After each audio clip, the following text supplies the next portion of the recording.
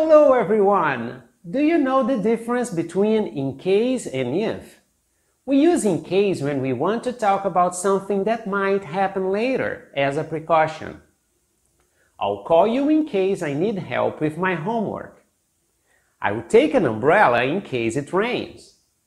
We use if to talk about reacting to something that has already happened. I'll call you if I need help with my homework. I will take an umbrella if it rains.